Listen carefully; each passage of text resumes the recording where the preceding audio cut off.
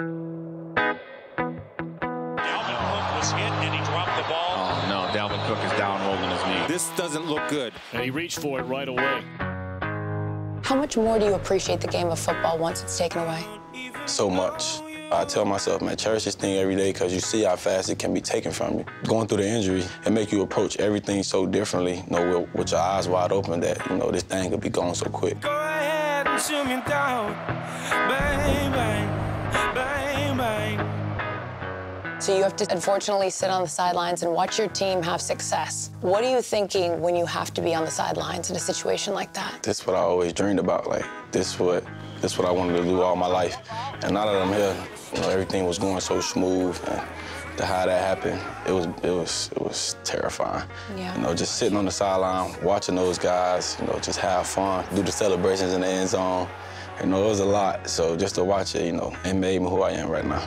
Well, you just can't talk enough about getting Cook back.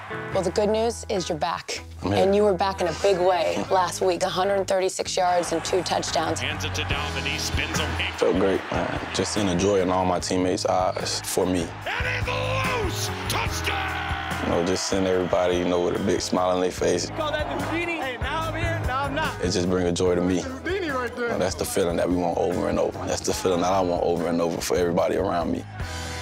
Your offensive coordinator gets fired, your quarterback coach gets promoted. The whole conversation is that you were gonna get the ball early and often.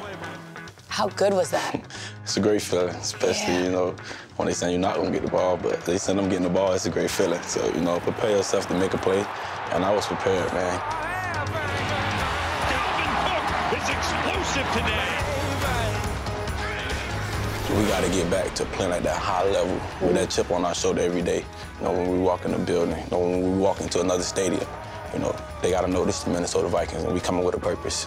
How is Dalvin Cook different today than he was a year ago?